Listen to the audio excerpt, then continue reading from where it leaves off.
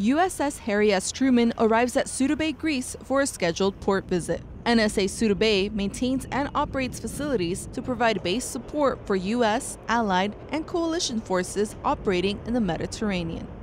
It just shows just how much support such a small little base like ours can actually provide. A lot of different, not just departments, but tenant commands here and sub-UX that, aren't technically part of the NSA Souda Bay UX, but we still all came together. To actually bring in the ship, we had to coordinate with the rest of the installation. With the Seabees, a lot of them had never seen ships before, so a lot of them volunteered to come down and help out with the line handlers. Basically, we took everybody from the command to help out. The Truman Strike Group continues its mission against ISIL while demonstrating the mobility, flexibility, and power projection capability of the Navy. Stay clear! Petty Officer Anaí Bañuelos Rodriguez, Souda Bay, Greece.